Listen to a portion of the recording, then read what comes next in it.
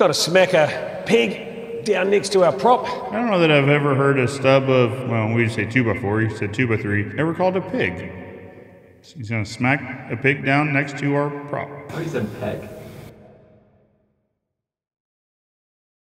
This reaction video, sponsored by Nationwide Industries, but Nationwide Industries is more than just a sponsor. I legitimately enjoy doing business with them, both with the Cornerstone 2 hinges and the Trident latch that we use on our pool gates, or on their full line of chain link hardware. They're great people to work with. I appreciate them a lot. If you're looking for a supplier, you should check them out too. All right, everybody, today's video is by Miter 10. Now, if you watch the channel, you know we've done a video of theirs before, and what we learned from the comments section is Miter 10 is like a home improvement store, like a big box store, similar to what you'd find like at Lowe's or Home Depot, Menards here in the States. So these videos are typically slanted towards a product that they're trying to sell. So we will keep that in mind for today's video. The video is titled, How to Repair a Leaning Fence, Miter 10, Easy as DIY. If you'd like to watch the full video without my commentary, we will link it in the description below. Let's go. If part of your fence is on a lean, don't worry. I'll show you an easy fix you can do yourself that'll get your fence nice and straight again.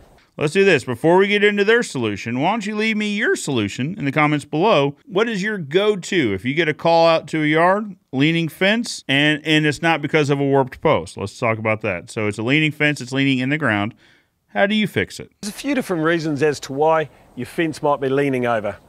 Either the post is broken off below ground level, your footings are too shallow, or one of the most common reasons for a leaning fence is that a tree has grown up on the outside of the fence, which has forced it over, which is exactly what's happened in this situation. Here in the States, my guess would be the most common reason for leaning fences is bowed, warped, or twisted post. You see treated pine used in a lot of privacy fences, and treated pine likes to warp, bow, and twist. Sometimes all three at the same time. Fair point on also trees grow into it sometimes. Okay, now before I cut out the post, what I'm going to do is actually support the fence. I've just cut a couple of bits of 3x2 here, and I'm going to screw that to our fence. That's going to support it when we actually remove the post. Now, great little tip is using these 10 gauge Tech screws. Good thing about these, you can just use them over and over again.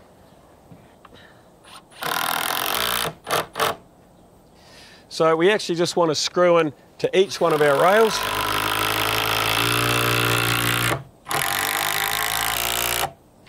Now, just to make sure this is nice and firm, I'm just got to screw a brace to our prop. So we just got to smack a peg down next to our prop. I don't know that I've ever heard a stub of, well, we just say 2x4, you said 2x3, ever called a pig. So he's going to smack a pig down next to our prop. What's that? Oh, he said peg. What do you guys think? The caption said pig. He's going to smack a pig down next to our prop, which makes absolutely no sense. However, Braden has a fair point that he probably said peg, and the accent makes it sound like pig. He's smacking a peg down next to our prop. That makes more sense. What did you guys hear? Now, just before we remove our post, what I want to do is just take a little bit of that topsoil off so we expose the top of the concrete.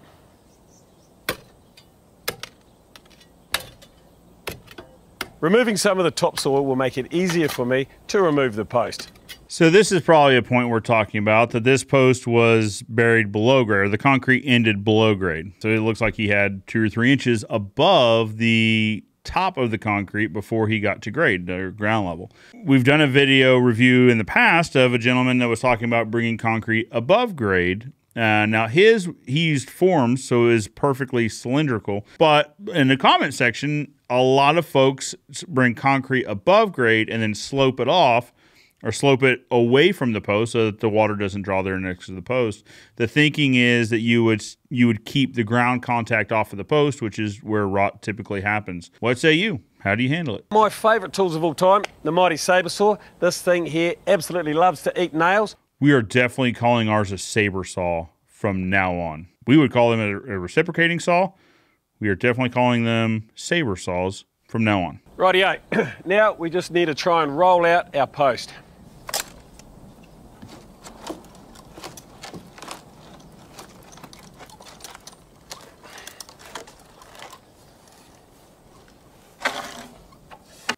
I I would hazard to say the reason that this fence leaned maybe wasn't as much of the tree leaning against it as it is no concrete around the post. If there was a significant, adequate amount of concrete on the post, I don't think you would just roll that post around and pull it out. Now that the post is out, time for the hard work is removing the rest of the concrete.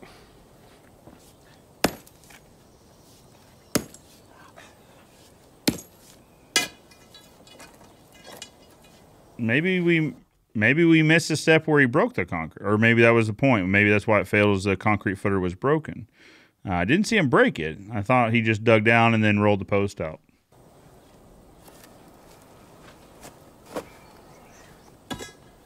So a decent amount of concrete. I take back what I said about not having concrete around it. The concrete was just broken. Now, just before we put our post in, I want to make sure that our hole is deep enough. So I'm about 450 deep, which is around about the minimum you want to be for a post hole. 30 inches deep would be the minimum to meet ASTM standards, or 6 inches deeper than your frost line, whichever is greater. So if you live in an area that has a 40-inch frost line, 46 inches would be your depth. Now, because that I've hit solid volcanic rock down there, I've actually just gone a little bit wider on my hole. The minimum you want to be is about 300 square, so I've actually gone about 450 square just to make sure there's enough volume of concrete around that post. I'm not a huge fan of this idea, though. So he didn't get the depth he wanted, so he just made the hole wider. Still use roughly the same amount of concrete, just reduce the depth of the concrete. My opinion, one guy's opinion, right, is that would be a weaker post than if it were to dug to depth. A wider puddle of concrete does not make a fence stronger simply by sheer weight. You need to anchor it. It needs to be deeper, would be my opinion. Now, I've just attached the 4x2 to the bottom of my existing fence post. That's just going to give me a nice straight line. You can use a string line all the way if you like, but that way, by me using that, I can actually just fix straight through that with another Tech screw, and that's going to hold the bottom of the post nice and straight. Okay, now it's time for us to put our brace on, and then we can put our concrete in. There is a serious amount of structure and Tech screws being used on this repair. When you're a big box store and you get this stuff for free, I guess this probably is the right solution. Now that our post is in, fixed nice and securely to the bottom, we just want to make sure that that's plumb. Could have used a bigger level, though. The next thing we want to do is just make sure that our existing fence is also plumb. Now, to do that, I'm going to have to release the screws on our braces because we screwed that off when the fence was out of plumb. So we'll take the screws out and push that back over into the right position.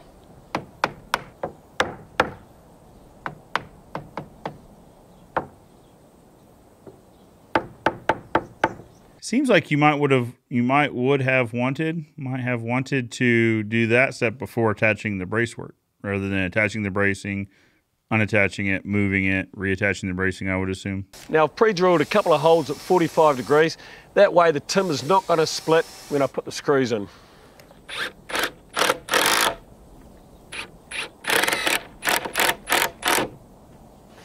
So you want to put in at least 4 screws per rail. When we're installing a fence, the cross rails 2x4s would be face nailed. We face nail our pickets. Still seems like 4 might be a little bit excessive. For those of you that install your wood privacy fences or shadow box wood fences inset like this, as opposed to face nailed, 4 screws, 4 nails, whichever. Excessive or adequate? Beauty. Now, time to throw some concrete in our hole.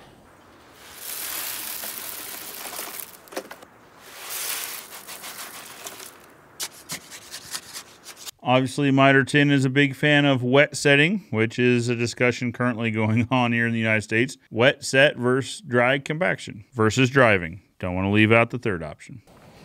Okay, that's looking pretty good. Now, all we want to do is just let that set for 24 hours. Depends on the concrete. You'd want to double check that. So 24 hours for standard concrete mix would be a little quick. Typically 48 hours is kind of where we'd start, and that's if it hasn't rained in a while, it's nice and warm. If it's cool or damp, we'd probably give it a little bit longer. Now, there is, fast setting concrete out there, which is obviously done quite a bit faster in a matter of hours versus days. But it looked like this was standard concrete, so 24 hours might be a little bit quick. So there we have it. We'll fix our leaning fence. Now that's going to last a good while longer.